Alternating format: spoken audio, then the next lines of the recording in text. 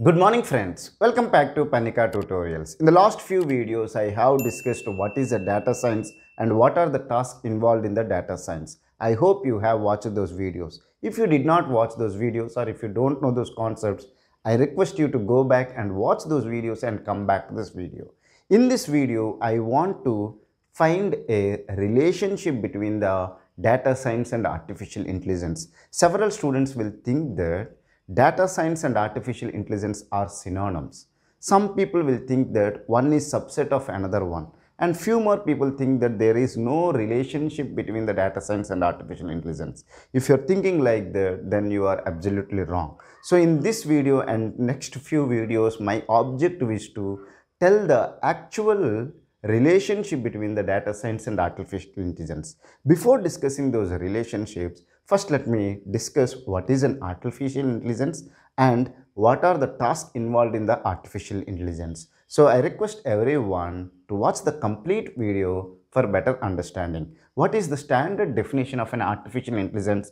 Artificial intelligence is an intelligence demonstrated by machines or agents. We want to build an agent which demonstrate the intelligence. Am I right or wrong? Now, this is the standard definition. But does this definition tells everything? No. But what is the task we will do in the artificial intelligence? In the data science, we will do several tasks such as collecting the data, storing the data, processing the data, describing the data, and modeling of the data.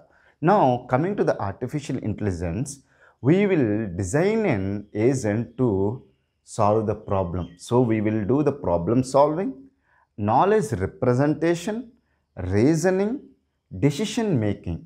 We want to design an agent to take the decisions.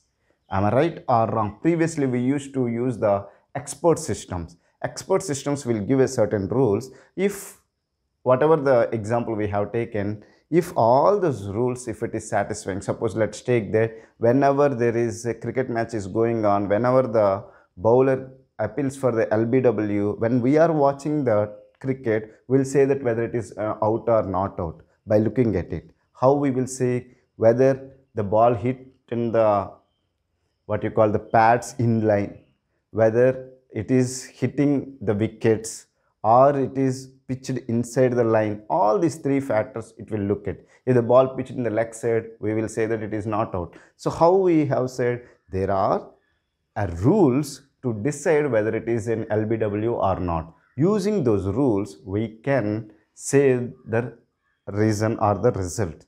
But always the expert systems will not work whenever the rules are very complex.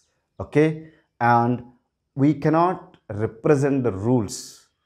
Okay, and the rules are very large. If you have large number of rules and if the rules are very complex, we cannot go for the expert system. So nowadays we are going for the decision making. How we will do the decision making is with the help of large amount of data. Is it clear? Similarly, communication, how we will communicate with the agent with the help of the natural language processing, because a robot should understand your language and also the robot should generate the language, because whatever you are saying or whatever you are saying to the agent or to the robot, it has to understand and again it has to generate the speech so that you will understand. So you have to talk about the language generation and language understanding. So these things will come into the natural language processing, and perception will come into the computer vision.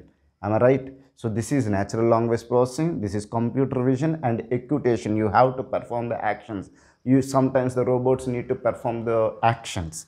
Am I right or wrong? So all these things we will do in the artificial intelligence, such as problem solving.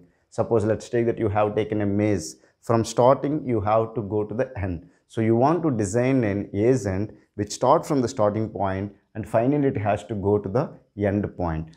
Similarly, knowledge representation, how you will represent, whether it should go to the left or it should go to the right. Whenever there is some ladder is there, you have to go up. Whenever there is a snake, you will fall down. All these things we will represent. And reasoning, if you have a snake, should we take the decision or not? All these things we will solve in the artificial intelligence. So this is the standard definition of an artificial intelligence, and these are the tasks involved in the artificial intelligence. Now let me discuss all these tasks in the coming videos. Then you will only understand the relationship between the data science and artificial intelligence. If you still have any doubts related to this concept, feel free to ask me in the comment section. I will try to clear your doubts as early as possible.